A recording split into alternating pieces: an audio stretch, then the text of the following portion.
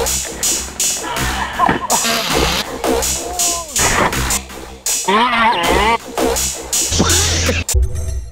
guys, Joel from RC Max UK. Just a very quick video to show you how the Dragon Hammer V1 and V2, actually I think it's probably pretty much the same, body is mounted and secured, including the cage of course, which is an integral part of the body. Now I've been really impressed by the cage and body on this truck. The body, the actual panels, if anything, feel a little bit brittle, a little bit thinner than they could be on the V1, but on the V2 it seems to be quite a bit improved really in general. But basically, just to show you, it's secured by two body clips at the back here. There's a body clip there and one there, and then there's a bolt at the front which goes through here. Both sides there's a bolt, and then that whole body hinges upwards onto the front. But it's also secured on the sides by 4 bolts, 2 on either side. There's one here, and the same on the other side. Now, Stephen, my buddy, tends to not run anything securing his cage on because he's worried that it could, if he's just using the body clips for example, it could rip the body clips out or damage these posts. And also that it's too time consuming to put these bolts in. So he doesn't run the bolts, and then he doesn't run the clips either, and he doesn't run this hinge mechanism at the front. But myself, when I'm going to use it, I'm going to use all that stuff. And I think it's fairly easy really to get it on and off. So I basically take the clips out, which are actually really stiff, to be fair. They're big clips and they're very stiff. You need a fairly strong finger to get them out. But there you go, so there's one of those.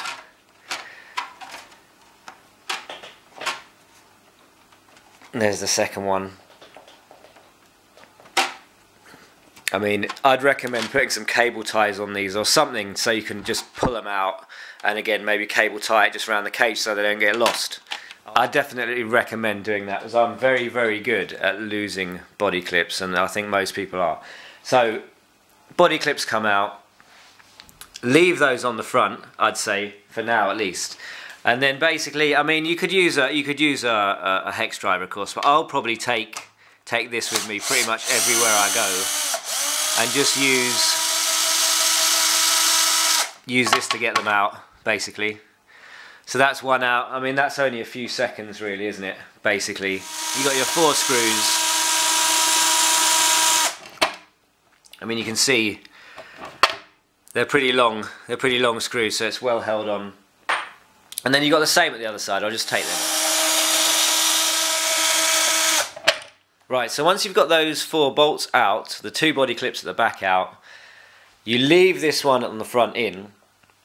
You have to tease the sides out, which is actually quite awkward. Well, it's quite awkward with one hand while you're holding a camera, which is what I'm doing. So you tease this side out. You tease this side out of the cage basically, but it's got 2 locating areas on either side where those bolts go in.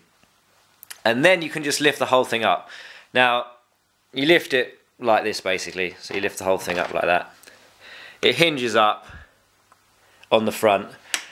To be fair, I mean, you wouldn't want to hold it really on that front because it's only a bolt. It's quite heavy, this cage, and I don't know if you can see that bumper kind of flexing about. So you wouldn't, I don't think you'd just let go of it. Can you just let go of it? No, I don't think you can. So you'd want to prop it up with something ideally.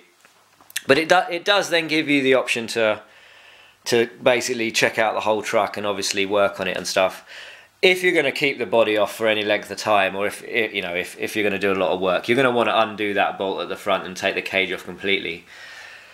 But that's pretty easy. And I mean, this cage, I think it's very impressive. It's very strong from what I've seen of Stevens, and it's very well braced and well put together. So yeah, that's very cool. I mean, I've actually been tempted almost to maybe take the panels off and run it just with the cage, because I think the inside again looks so impressive with all this alloy and stuff. But yeah, either way, I don't want to make a long video of this.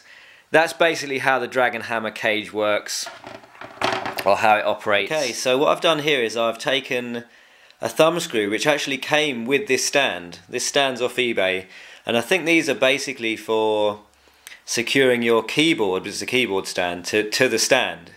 they came actually on it. They happen to have the same thread as these bolts on the side here of the Dragon hammer. So instead of needing a drill or a driver to put your body on and to secure it, all I've done is cut that down, cut about 5mm off it, or maybe 10mm off it, and basically use the same washer that comes with the nuts, and I've just hand screwed it on. So it's a lot easier obviously to mount up the body. You just basically put it on like that and screw it on,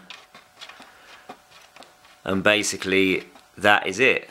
So your body is nice and secure, and that's how it looks basically. It looks decent. I mean, doesn't look terrible. And you can get thumb screws off eBay, which you could do the same thing with. So yeah, that's how it looks, and that's how I'm going to secure my body. Either way, that's how the body works on a Dragon hammer. Cheers guys, catch you next time.